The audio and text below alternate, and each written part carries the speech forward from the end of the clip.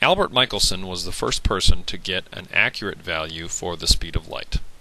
In the late 19th century, Michelson did an experiment involving two mountains, one telescope or eyepiece, a source of light, and a series of mirrors.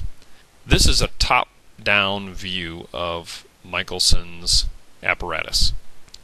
This structure here had 8 mirrors on it and could be made to spin.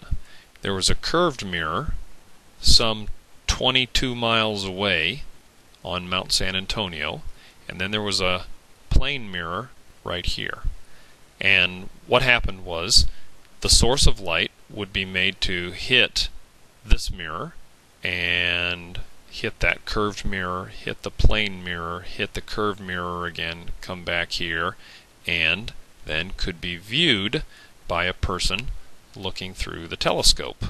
Well, then this was made to rotate, and it turns out that there are only certain rotational rates that would allow the light source to be seen through the telescope.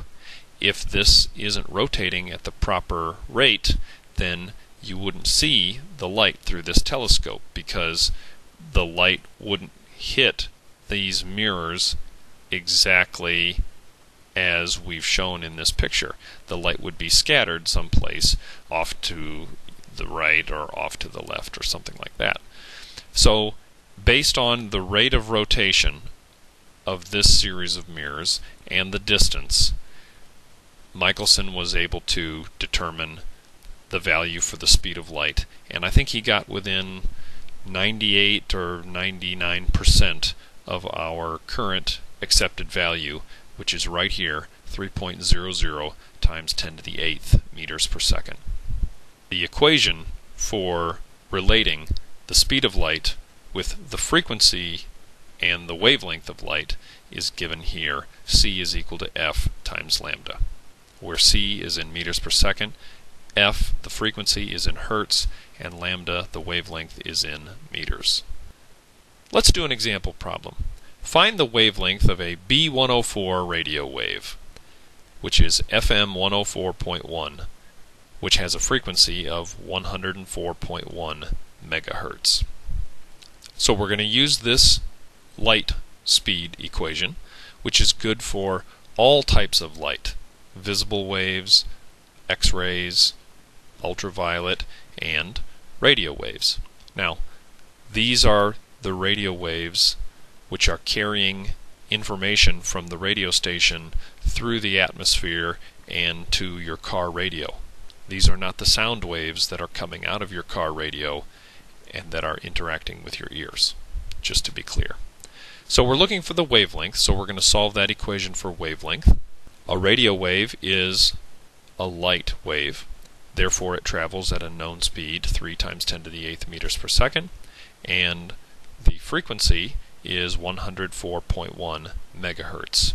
Now, although it isn't in proper scientific notation, this term in the denominator is very easily written by taking the SI prefix mega, throwing it out, and in its place putting the power of 10 that mega means, which is 10 to the 6th. So 104.1 megahertz is 104.1 times 10 to the 6th hertz.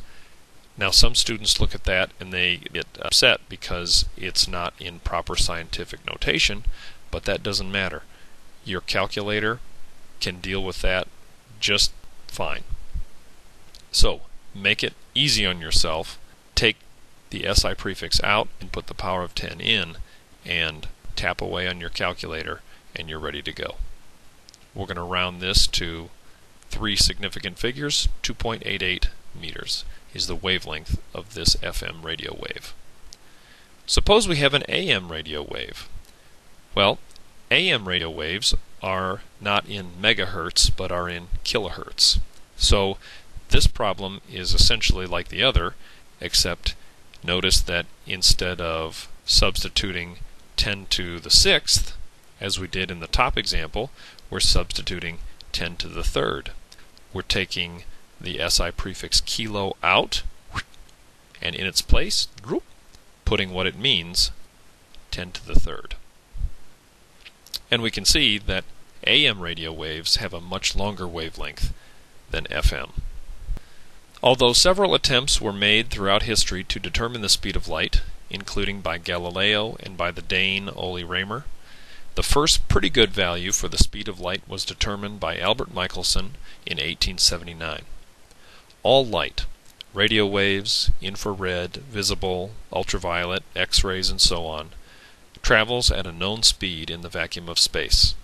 The speed of light has the symbol c and is the product of a light wave's frequency and wavelength.